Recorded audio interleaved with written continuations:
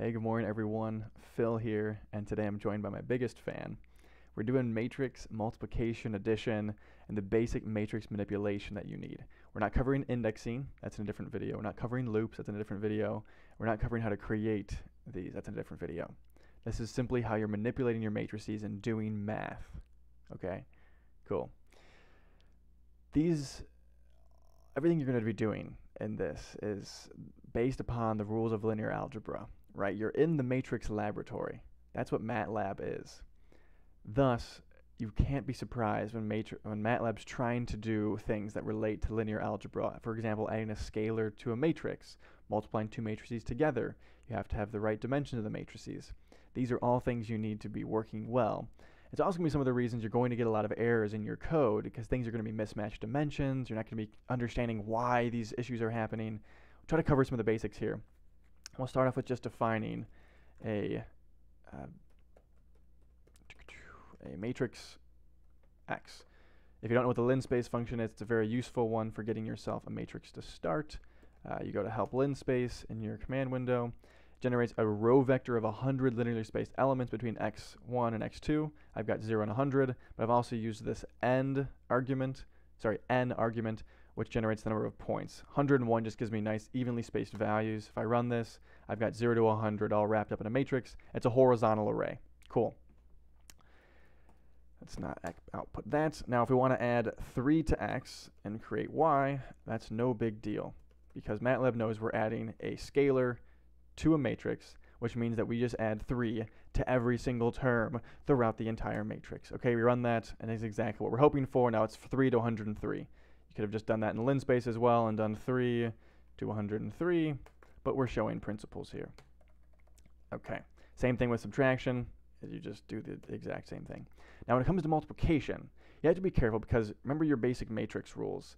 If you've got something that, okay, hold on here. We've got a matrix 1 is a 3 by 5. Okay, and if you want to multiply this by matrix 2, which is a 2 by 4, you can't do that, right? You have to have your matching dimensions. You have to have the n columns match the m rows when you multiply. And the order of this matters, right? You can't just be switching things around. So in general, m by n times n m by n, sorry, this n, I'm going to capitalize, I'm going to show this. So this n and this m have to be the same dimension, the same number. That's going to give you the small m by n.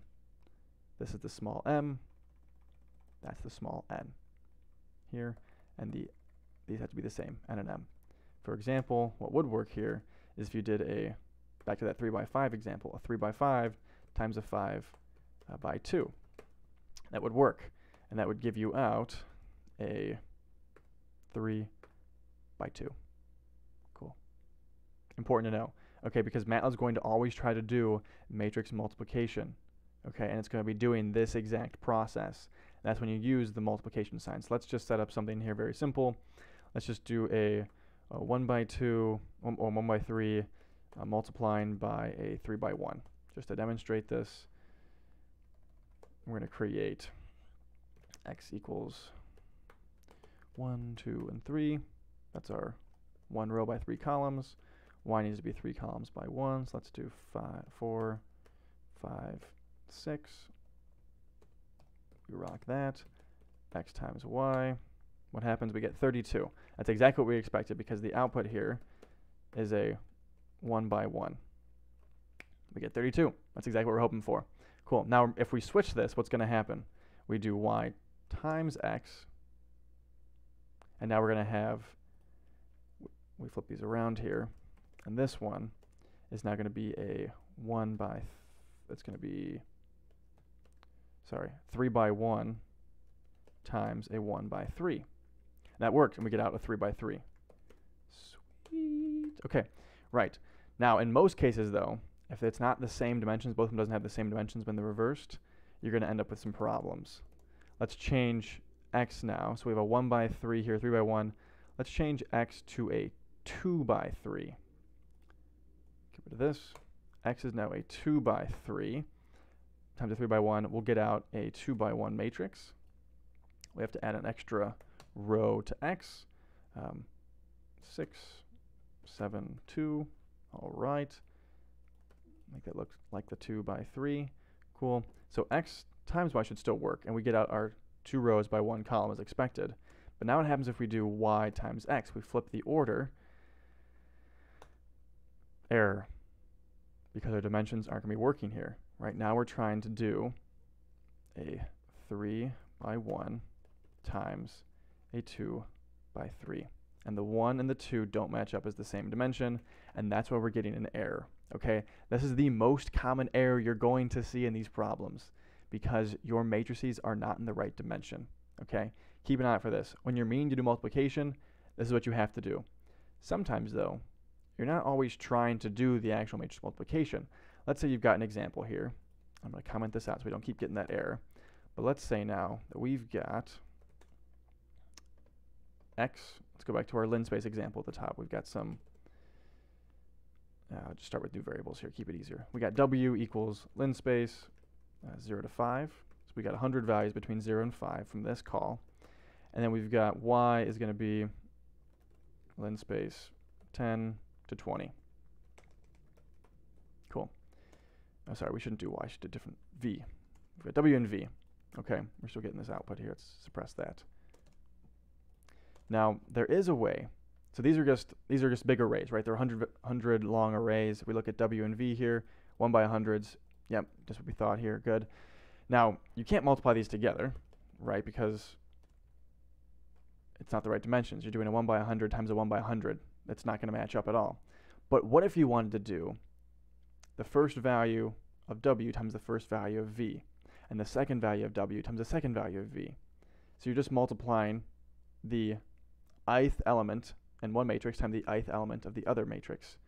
To do that operation, you can add a dot here, and that means you want to go through every single element of the matrix and perform the function. So this is basically doing W1 times W2, times V1. That's going to do W2 times V2, right? And if we suspect what's going to come out here, well, this is going to be 0 to start, and this is going to be 10 to start. So the first item should be 0, and the last item should be 5 times 20, 100. Let's run that. There's 100 as our last value, and here's 0 as our first value. So it's just multiplying each of the elements together to get our hoped output there, okay? That's going to be your main other pitfall. And when you're doing these things, guys, we just covered this before, right? This is add the dot, X dot, W dot right there. Tells it to go through each individual element. The other thing too, if you're trying to do W squared, for example, it's going to have the same error because you're trying now, what this actually is W times W, which aren't of the same dimensions again. You need to add the dot, and you have to add the dot, and then you'll get the actual outputs that you're looking for. And these should give the exact same outputs, and they do. Sweet. And then if you've got a long expression, something like Y equals W times Y divided by X squared, and you can't figure out why you're getting errors in these things, break it down. Back it up for a second, break down what's going on here. I recommend just doing each individual task and seeing if they work. That doesn't work, so you probably need a dot here. Okay, go forward, divide it by X. Does that work? No. You probably need a dot here. Check your matrices, right? Break it down into smaller things that do run, and then you can go ahead and add the next things with the dots, with the different matrix. You know, keep in mind what shapes they are in if you're doing matrix multiplication versus multiplying each item together. All right? That's your basic intro to some of this mathematics stuff with matrices. Keep your dimensions together and figure out if you want the dot or not. Hope you enjoyed this video. Throw stuff in the comments. It is kind of a complicated example, just theory-wise of what's actually going on here. Run these examples. Just code it out. Dig into this. Hope you're getting some out of it, though. Seriously, comment I'll help you guys out, and keep on coding. All right, take care. See ya. Hey everyone, this is Phil from Phil Parisi Code. Thank you for tuning in. I hope you enjoyed the video and that you're getting something out of these. If you are, please throw a like and subscribe. It means the absolute world to me. Thank you, keep on coding, and enjoy the week.